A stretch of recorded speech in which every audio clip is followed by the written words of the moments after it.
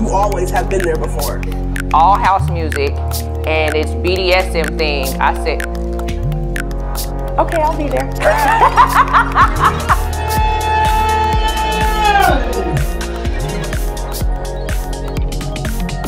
You come out in public, but it builds the confidence that you would have, that you would go back into your private space with. You know, going upstairs and being tied up with caution tape and then dancing my sweat out and life away on the dance floor and then going home spent. Because that's what you're gonna do when you go to a debauchery ball, you go home spent.